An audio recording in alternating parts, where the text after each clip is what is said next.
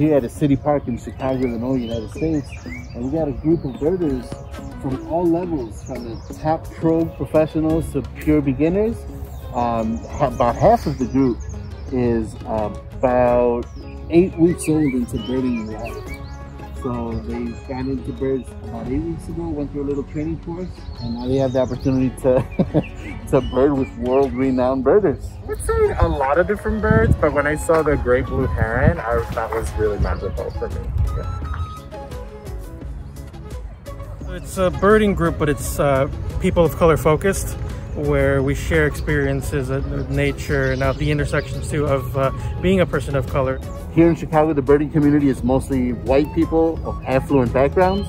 And this time we started a training program to try to get more birdwalk leaders to lead walks throughout the city in diverse communities. So what we did is we reached out to a lot of the communities that we've been ignoring and requested people to apply to this training session, and a lot of people did. Like, we got such a huge response from people. This is one of the beautiful examples, and we're stressed on the Bird Show how birds connect people. And you know, guys like this doing amazing jobs through ornithological societies and groups are key. Thank you very much, mate. That's great. Thank you.